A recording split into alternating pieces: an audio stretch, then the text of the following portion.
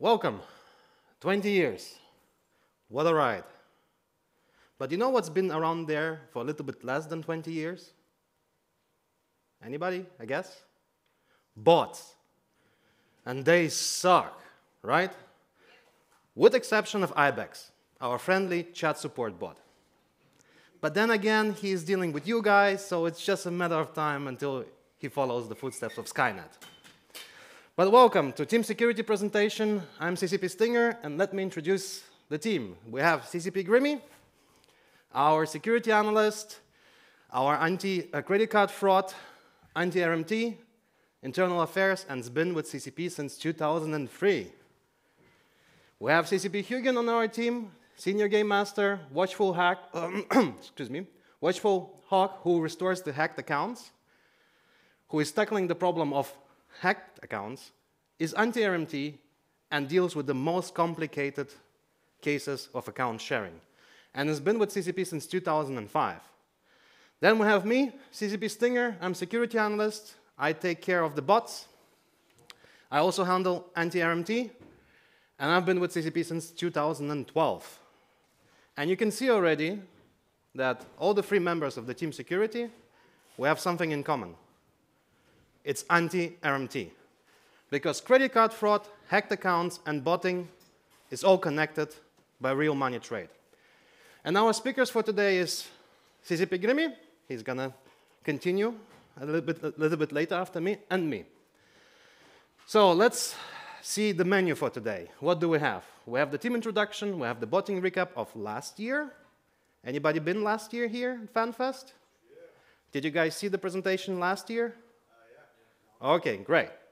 Then we have top secret, middle secret, bottom secret. And let's see how much time we have left for Q&A. But let's start with a recap. Last year, I showed you some information on what we're dealing with, right? This year, we're going to show you how we're dealing with it. But to recap, we were speaking about organized bot farms. You know, those bot farms that are there just for one purpose, and one purpose only, is to generate currency that is being then sold on auction sites via RMT.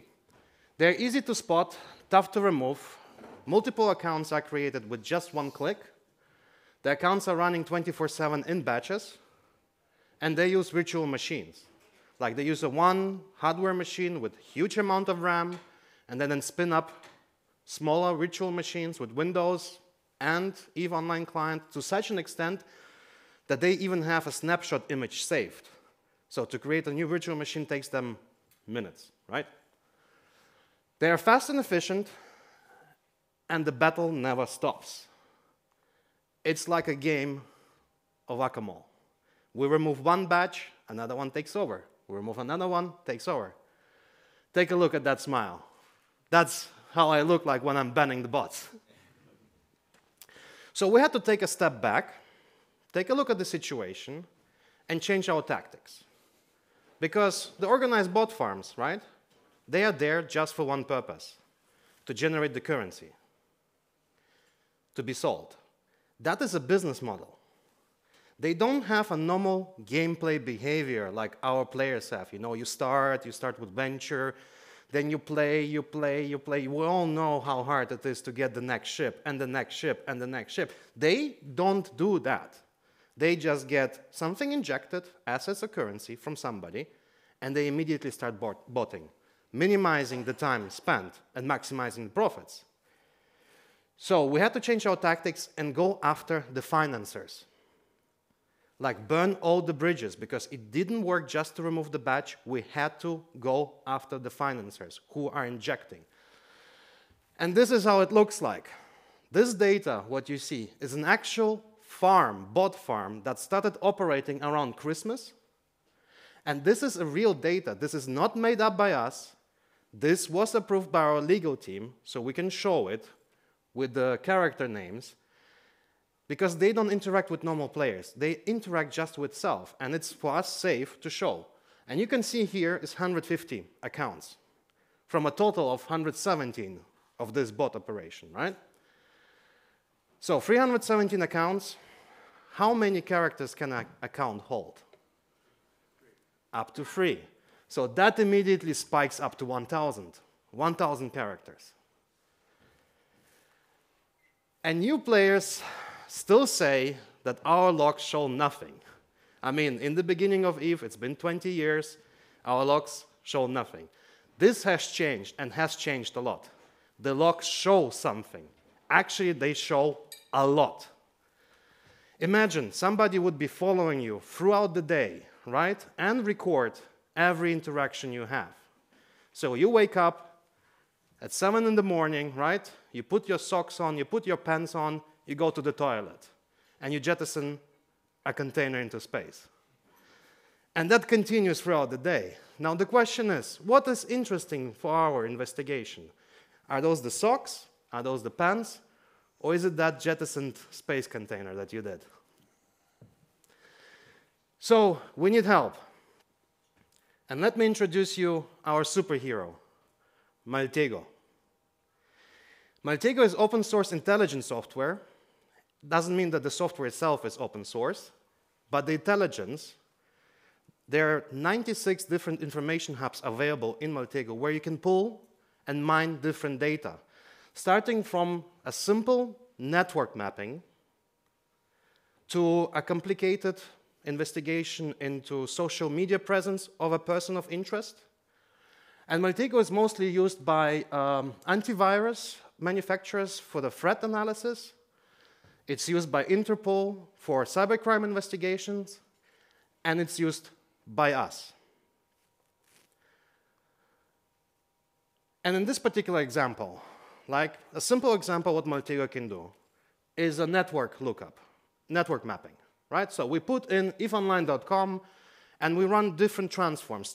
When we run transforms, we're pulling the information, the different information that is available for us.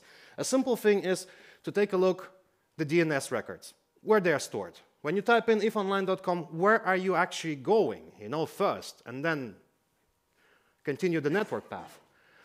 Of course, with EVEOnline.com, you have associated the support EVEOnline.com. That's where you file your reimbursement requests that are being denied constantly. Then you have the forums EVEOnline.com, where you are trolling your opposition in the game. Then you have the secure EVEOnline.com. Hopefully that's where you're buying Omega and Plex, right? You're not going anywhere on auction sites? Yeah, I see you, I see you. And then, of course, you have like community EVEOnline.com and so on and so on. So this is just a simple example what Maltego can do. But I was speaking about open source intelligence, right? And this is not how we're using it, because we are having one huge advantage. Together with our PX tools team, with our programmers, we took Maltego and we bent it to our own needs and purposes to investigate the botting, credit card fraud, and RMT, and hacking. Just a second, I lost my train of thought. Because we have a huge advantage. All the data is out there. It's on our servers. We don't need to look for open source intelligence. We have it. And this is how I'm going to show you today this investigation of the bot farms early this year, where we transform from these logs, and just a spoiler alert, in these logs there is a character already found from 1,000 characters, potentially 1,000 characters, has already been found who is distributing the assets. So try to first find the character. That is a lot of man hours. And I'm going to take you where we're going to take a look. You guys know what this is? Yeah. What is it? Russian bot farm. No, not Russian bot farm. It's the Matryoshka dolls, right? And we're going to take a look. We're going to peel the layers away from that organized bot farm to try and find our financiers, to try and find that injection of currency or assets or items. So in the end, we have this nice looking graph in Maltego, because Maltego is able to pull the data, to display it on a graph, and to display the relationships between the entities. Like when we put something on the graph, it's an entity. So let's start by peeling the first layer, right? So we know the characters who are doing the botting. Sorry, not the characters, the accounts that are doing the botting, yeah? But they are not the ones who are interacting in the game. Accounts cannot interact in the game, it's the characters. So our first thing would be is to take the first layer off and take a look what's inside, the characters. And this is what is happening in this particular recording. Just on a side note, the recordings that I have are from Maltego 4.2. The version is outdated. Nowadays, there's 4.5, which even brings more capabilities of the software itself. And here I place the users that we know that are botting and place them on the graph, and I have a simple available transforms to me. That's how I pull the information. First one would be like, to actually not work with the IDs, but work with the usernames. So the simple transform is like, okay, tell me the username of the account. And then that's what you get. You get the username, the account, you get the alpha or omega state, and then you get a little red bookmark. You see on the slides, the red bookmark indicates that the accounts have been banned. Of course they've been banned. They've been operating since January. We will not allow them to operate until September. So we ban them. Another set of transforms, it's where we're going to peel our first layer, is to take a look at the characters. Character names, their wallets, their skill points, right? And very important, there's a user link between the account and character. So let's get back. So we got our characters, right? What would be the next step for us? Good, that's actually good. But in this particular case, cooperation, as you maybe saw a few slides back, excuse me, I'll go back. They're all in NPC corporations. So in any sort of transactions or interactions through the log, you just told us that the can, you loot something from the can. For example, so the next step would be is actually to peel another layer, but for that we need to do a middle step. The middle step would be is actually to grab all the characters and try to pull all the information that we have. And that's what you get. So this is the result of that transform, and you see immediately that something is off on the graph. The characters are bookmarked purple. Now, in this particular case, our PX tools have made it, if the character is deleted, it's bookmarked purple. Now, why would somebody delete a character? I mean, you guys have been deleting characters here and there because you didn't like the name, you didn't like the race, and so on and so on. But this is a bot farm, It's designed to do one thing and one thing only. So that means somebody, a person, went in there and actually deleted it. Why? Because I was coming with this character for a week, and right now this character is marked as a scammer, and I have to have a new account. In this particular case, this is immediately jumps into our eyes that we need to investigate. Deleted character, it's odd in this particular investigation. Are they trying to hide something? Are they trying to destroy the evidence? We'll need to find out. But the next step would be is actually to find all the interactions in terms of assets movement. So we need to peel another layer to go a little bit deeper. For that, I'm going to grab all the characters that came from the users, our known bots, and I'm going to bookmark them blue. It's just for me to know that those characters are known to us. They're known to us, so later on the graph and an investigation, we can see clear results. A little bit for us to easier spot something. And now, unfortunately, when we're going to be peeling another layer, there's more transforms available for us. We can look at different information, but I'm not going to show you what is available to us right now because it's a constant battle that we're fighting. We still want to have one ace up our sleeves.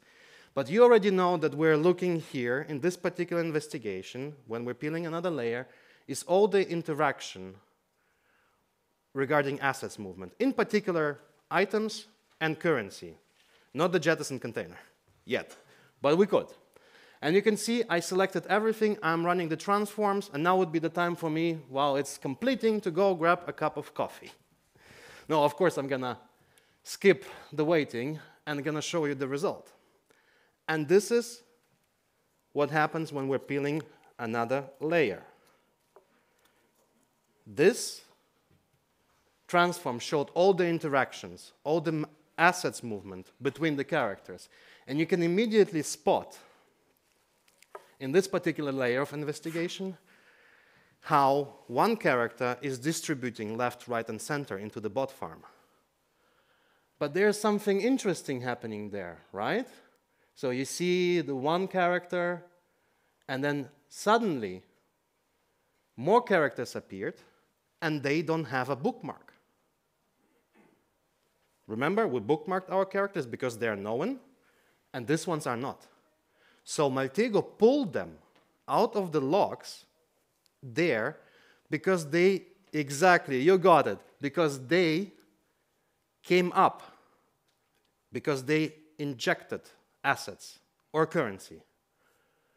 And those are the guys that we need to investigate. They are the financiers. They interacted with the bot farm in terms of assets movement. And I will need to skip because now we're doing the same thing that we did with the first layer, is actually to take a look. Who are they? Get all the information, get all their usernames, their accounts, and so on and so on. And it continues 3-4 layers a little bit further until we arrive at our destination in this particular investigation. And we find out that those guys who got the assets and the items, they were credit card fraudsters. They exposed another set of accounts that were focusing just on credit card fraud, where Grimmy was taking care of them. But some assets were invested into the bot farm. And this is it. This is our small presentation of the investigation, where we take Maltego and its capability to mine data, display data with relationships. And this is how we transform from reading logs, following maybe dead-end leads. Instead, we're doing nice-looking graphs. And Maltego just helps us a lot in this particular case. How we are using it, it's very unique, even unique to the team itself of Maltego. This is our huge advantage because we have all the data.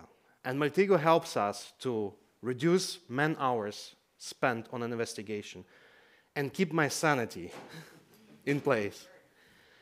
Big investigations that were taking days now take hours. Trivial tasks that were taking hours for us to complete now take minutes. And because of that, because of the time that we have, we can also help our other departments in CCP. For example, Alliance Tournament that just finished, our prestigious esport event. Back then, every character that signed up for the Alliance Tournament had to be checked manually, and the aliases too, because we don't want bad guys participating and winning those prestigious ships. So now, this year, Team Securities was helping with that. We punched all the information, we run our transforms. Maltego even supports machines, where we just simply set different types of transforms, and it was like, punch the information in, run the transforms, and then really just take a look at those guys that have something on them, that are suspicious, that were misbehaving, and then, instead of finding them, we have them, and now we can spend time to make the decision if we allow them to participate or not. We did a small thing together with the Maltego team. We published a case study. It's available on maltego.com under resources, blog, case study, and white papers. It's a small summary, but we're going to be also looking to do something bigger in the coming months. But that is it from me. I hope you enjoyed the small presentation of our small investigation, and I'm giving the stage to my colleague, CCP Grimmy.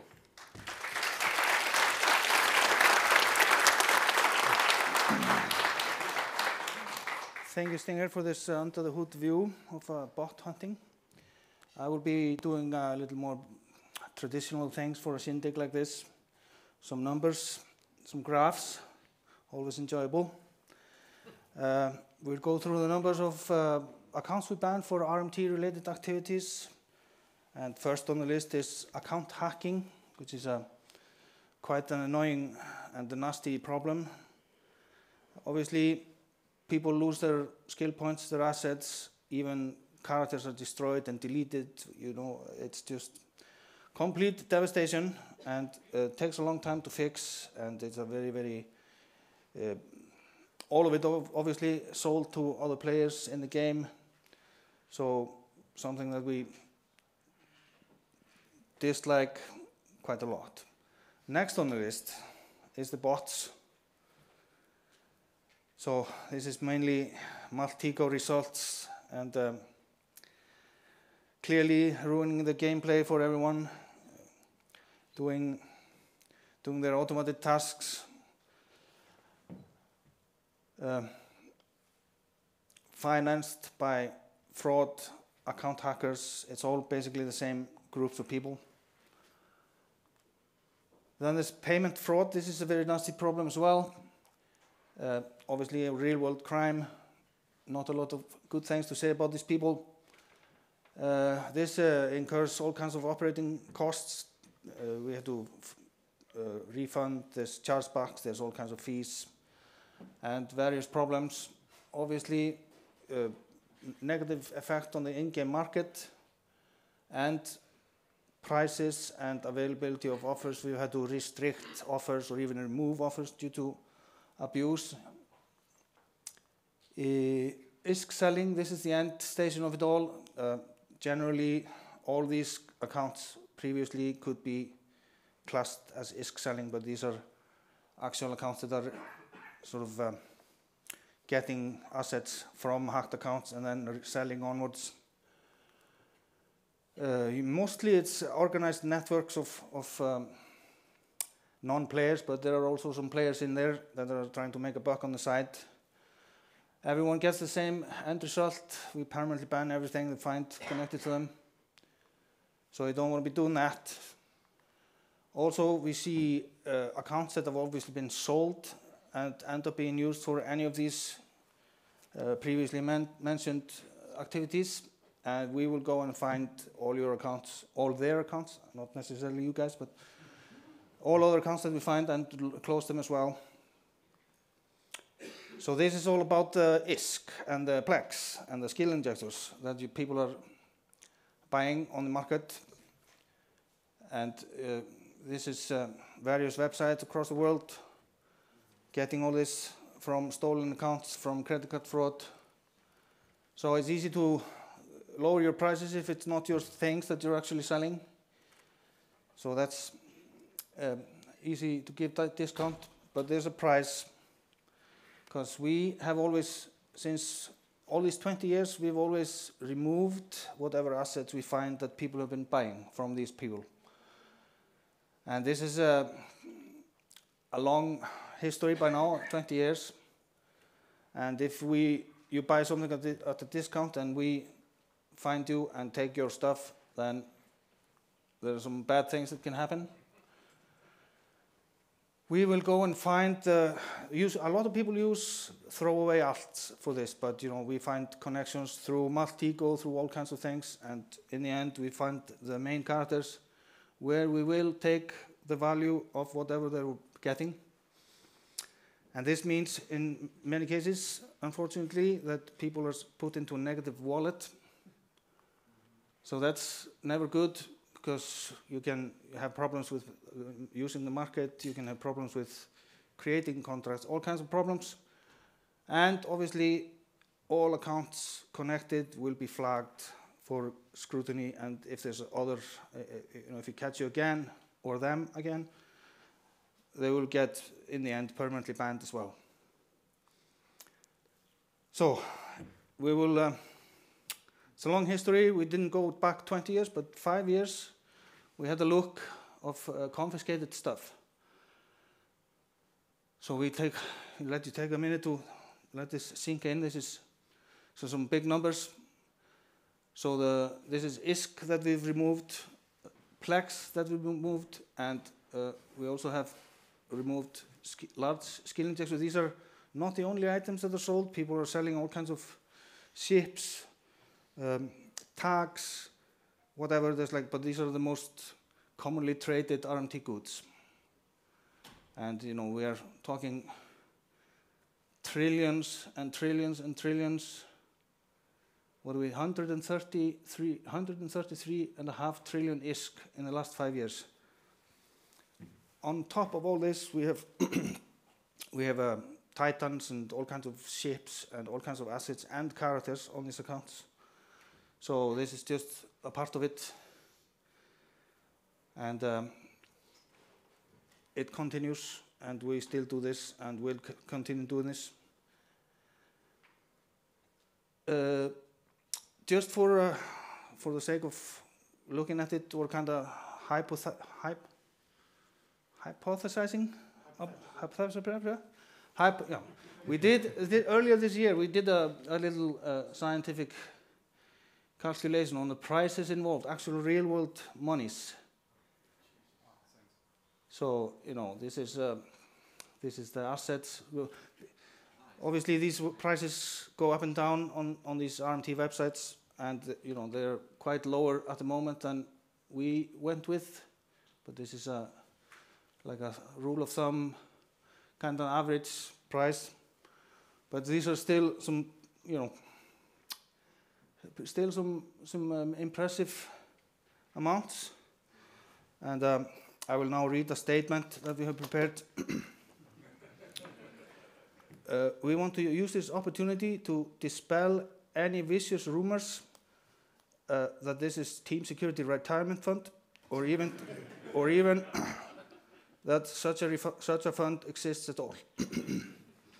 We, of course, emphatically deny these ridiculous allegations, and will most certainly not be spending it on lavish trips to the Bahamas or Vegas.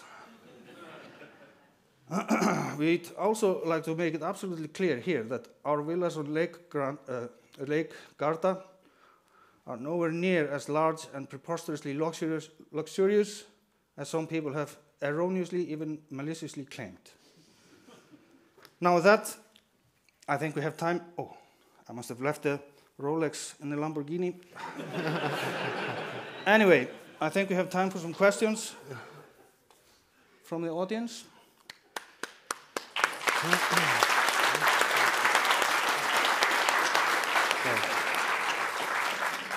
So we have just a little bit limited time for a few questions. So make them count. Do you take actions against every website which is like you need to have a contact of point for RMT? So do you take actions against the websites running in data centers by mailing abuse, getting to the police? Because actually it's fraud in every country. We have done that, so yes. I will relay the question because we're recording. The question is, are we taking any actions on the auction sites that are running? Because every site needs to have a legal contact person. And if we're taking actions towards that, yes, we are. But it's not always as simple. Some countries do take down the stuff. Some countries just, we don't care, you know? And again, there's multiple, it's the same scenario as whacking the bots, you take them down, they will appear somewhere else. It's not only just the problem of EVEOnline and CCP, there's multiple games who have this issue going on. Yes? Most of the accounts that get banned are obviously IP banned or harbor ID banned, but they'll generally always get a way around it. I know that's always an ongoing process, but are you always actively trying to stop the new way of circumventing those bans? So the question is,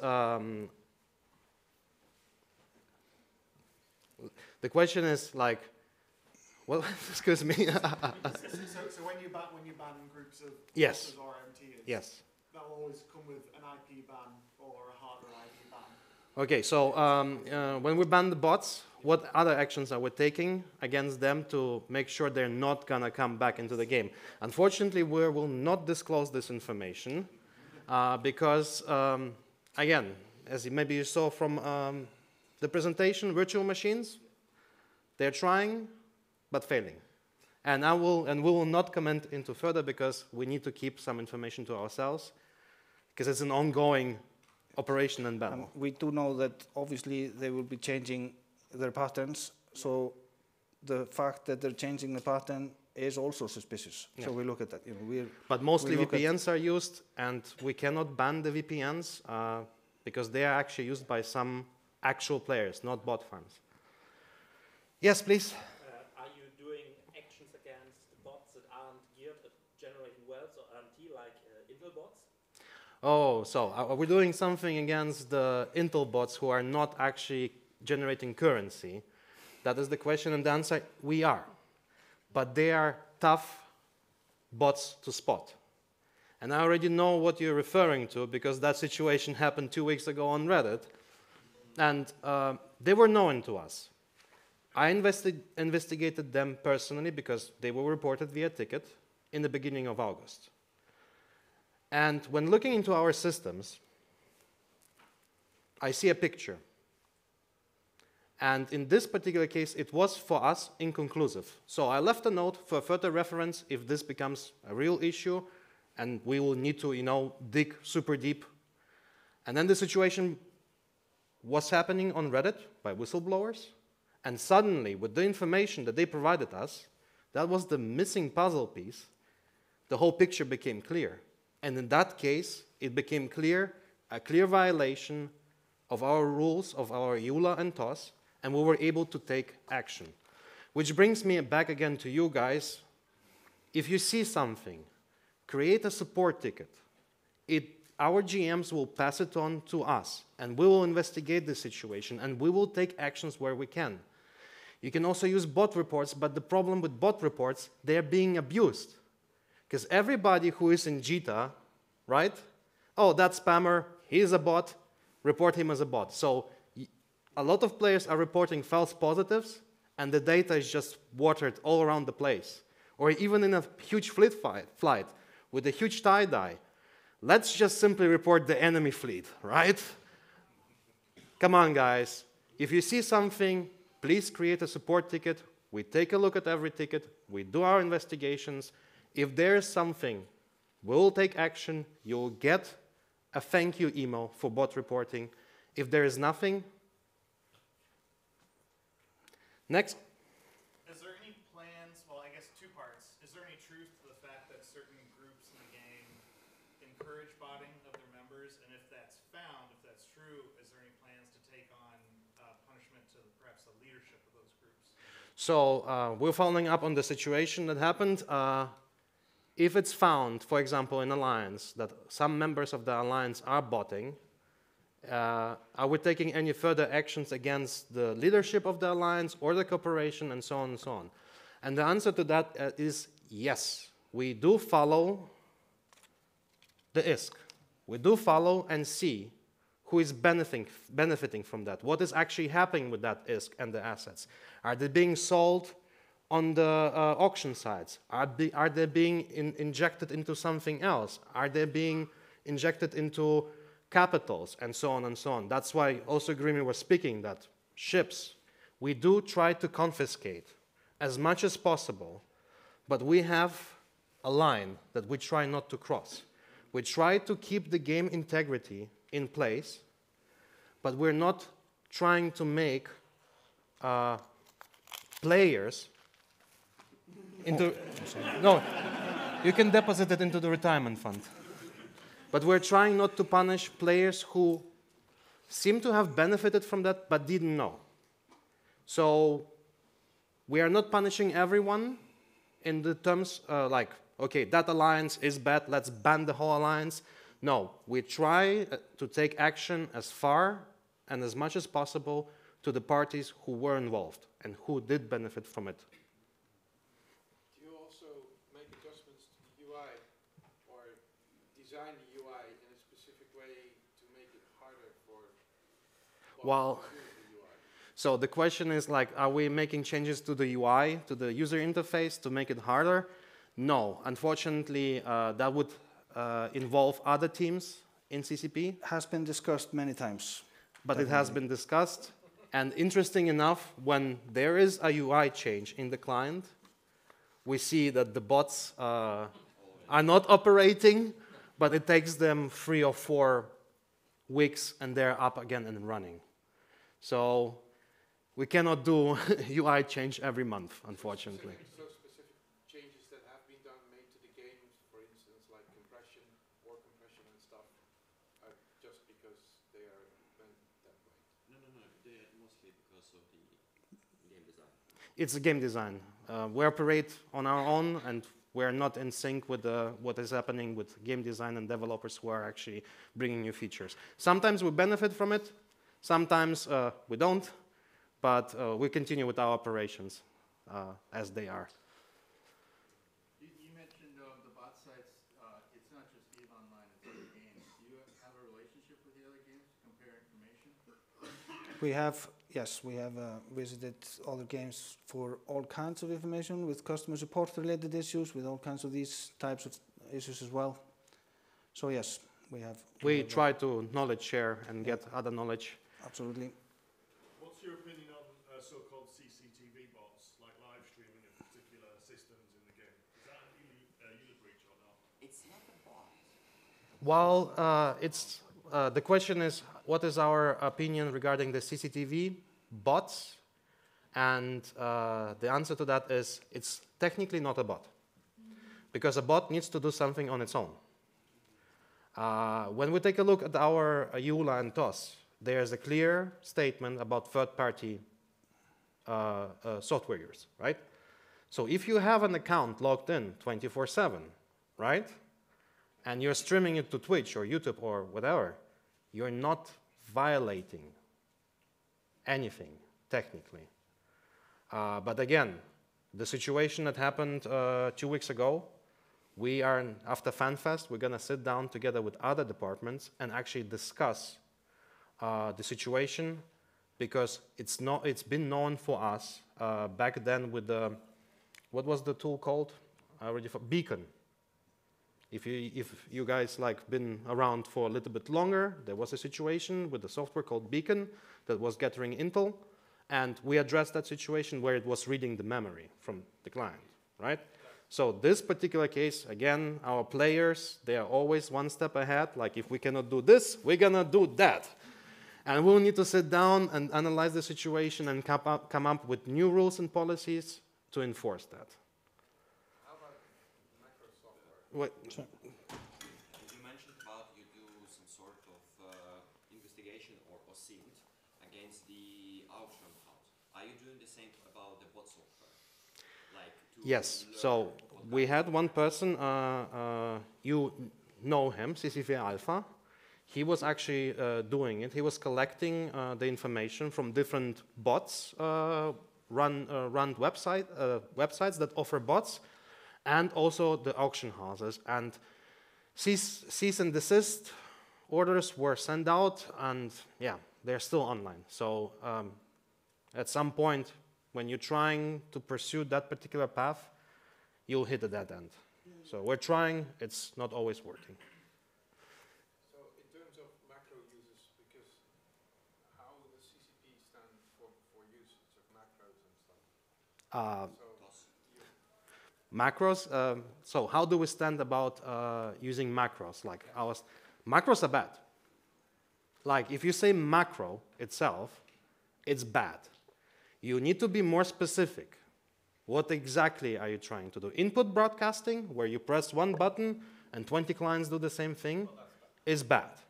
Automated bot is bad. What else is bad? Are you guys gonna ask us again about isBoxer? isBoxer for window management, good. isBoxer for automation, input broadcasting, bad. It's been constantly ongoing, every Fanfest. Sorry, we need to continue. Just a second. There in the back. So, have you guys considered, it's becoming popular, albeit kind of rare to happen, with gaming companies taking legal action against the people creating these bots and creating these software for violation of editing your code and your software? Has that been like an avenue you guys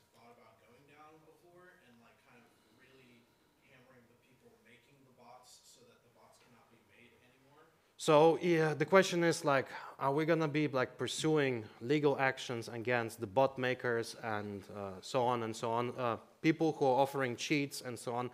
So the situation in the gaming industry, we are literally in the same boat as other companies. For example, Blizzard with Overwatch.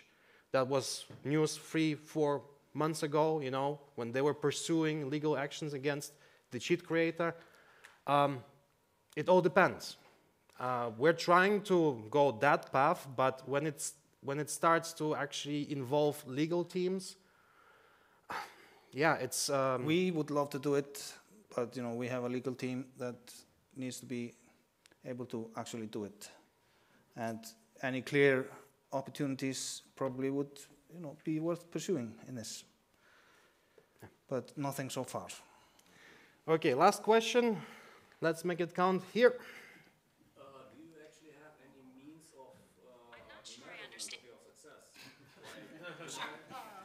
That's serious, sorry. Can you repeat it again? Do you have any means to measure your success? Like you track down a bunch of bots. Next month you see less, but is it because they are less or because you are not catching any better?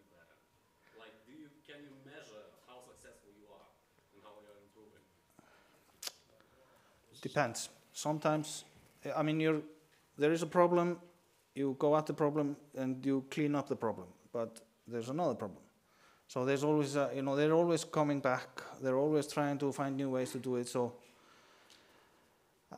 for individual situations, you do see the result when they try and go somewhere else, but they always try and go somewhere else. So, I guess we're chasing our own tail a lot of the time. In terms of the organized bot farms that we were dealing last year, we actually drove them out of TQ. They disappeared. Like the last quarter of last year, they were not running because we hit them so hard where it hurts, that they said, okay, we cannot run a sustainable business, because you need to understand what they're doing is a business. We cannot run a sustainable business and generate the currency. So they disappeared until Christmas. They came in, oh, we can operate again. Let's start up. And then we started hitting them again and again and again, and they disappeared after January. Like the data that you saw, the 317 accounts, that was their attempt for 3 or 4 weeks. They disappeared, with exception that starting on the 17th of August this year, they came back. And they came back with reinforcements. And now we are working hard to drive them away again. So, in regards of metrics, we'll also take a look at the average price of 5 billion ISK on auction sites, because we're driving like hacking and CC fraud and botting. It all ends up in RMT. And if the price for 5 billion ISK on the auction site is high, we're doing fine. If it's low, there's something going on that we don't see, and we need to dig into the data harder to see where is it coming from. So the player sentiment, that's also an indication usually. I hope you actually guys see it nowadays in game, that there's less bots around. And you need to understand that if you take our effort from the team, what you see in the game, you can divide that effort by 10. So there's a lot of going around in the background what you guys don't see, but if you already see in the game, that means that huge effort was put into it and the situation is changing. But guys, that is it. We are out of time. Thank you very much.